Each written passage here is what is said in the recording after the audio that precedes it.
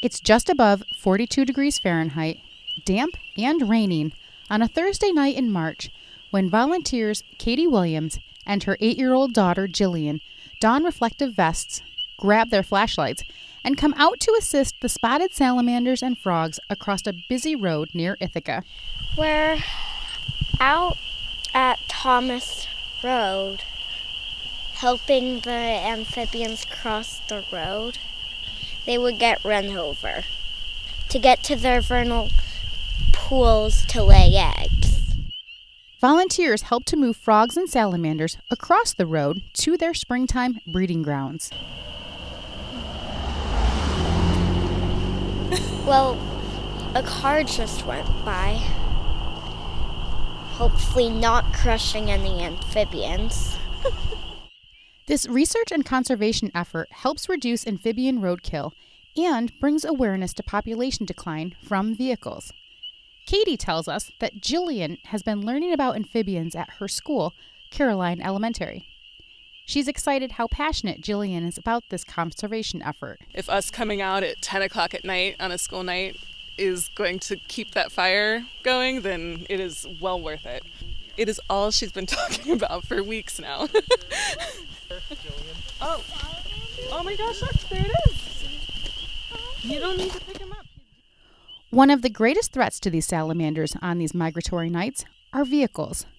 Often roads have been built separating the salamanders' home in the wooded upland area from their breeding grounds in the wetlands. They tend to move all together in a concentrated migration.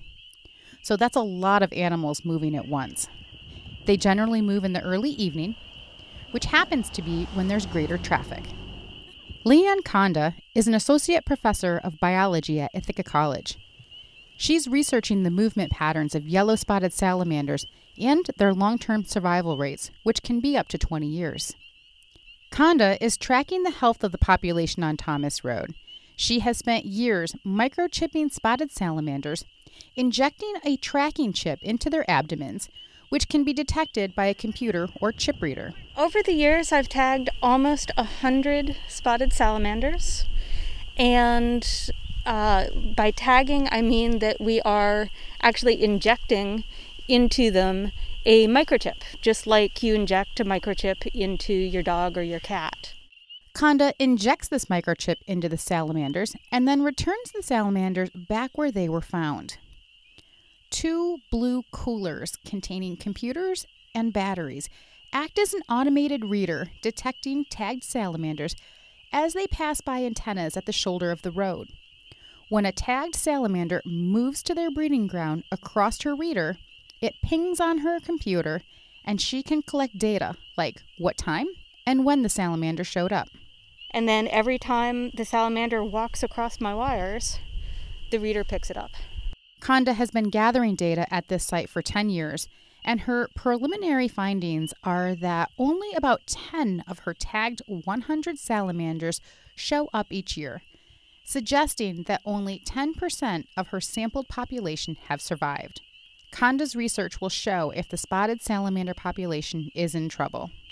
And if it is, that will give us some ammunition to try and push for some stronger conservation efforts that require political policy and money. Due to the varying spring weather, this year's migration is still taking place across our region. On a warm, rainy night this spring, you might just see some of these salamanders crossing your path.